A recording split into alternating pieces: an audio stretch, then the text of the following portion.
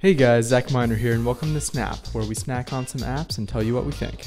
Today I'm showing off Downcast, an app that allows you to subscribe and download podcasts all from your phone.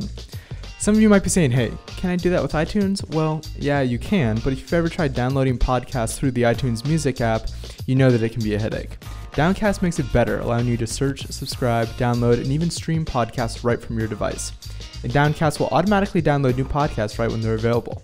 I can't tell you how frustrating it is to hop on the train only to realize that I don't have any new shows to listen to because I forgot to sync with my computer. With Downcast, I never have to worry.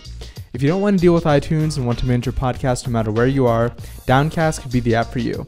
At $1.99, it might be a little bit steep for functionality you can sort of get with a little work in iTunes, but the app is a universal binary, so it'll work on your phone and your iPad.